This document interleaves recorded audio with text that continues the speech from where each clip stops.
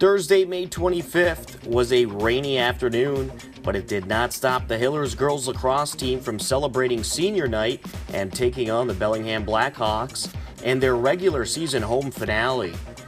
The Hillers offense exploited a young Bellingham team and struck early and often from start to finish. Taylor Pichel made it 1-0 Hopkinton. Shortly after, Lydia Rudden strikes for the Hillers' second goal.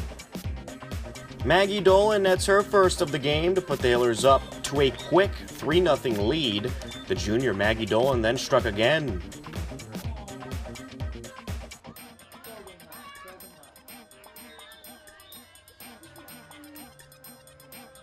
Dolan then gets an assist here.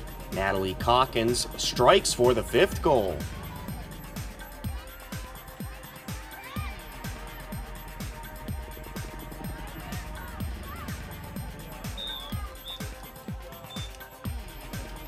Then a little later, Taylor Pichel nets her second of the game.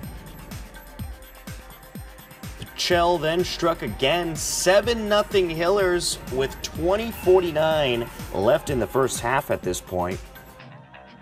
The scoring just non-stop for the Hillers. Junior Martha Stoss made it 9-0 with this one.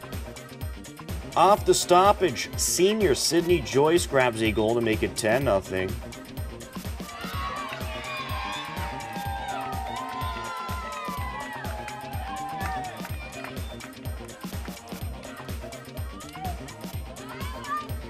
Hillers trying to get all the seniors in the scorebooks. Madeline McGuire strikes here for one. Hillers led 12-0 heading into the halftime locker room. The objective of the second half was to get Maggie Dolan the ball.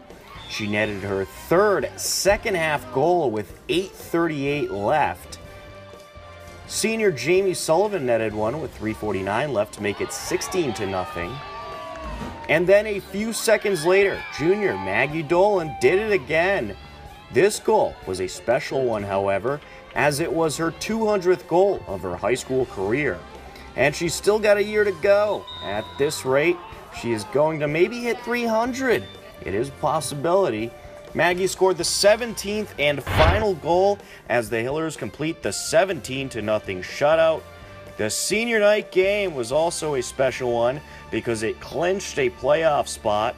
The Hillers entered the East Division II sectionals as the 10th seed and fell on the road against 7th-seeded North Attleboro in a great battle that went down to the wire. The final score of the playoff game was 12-11, but it was a great finish to the season overall for the 2017 Hillers girls lacrosse team.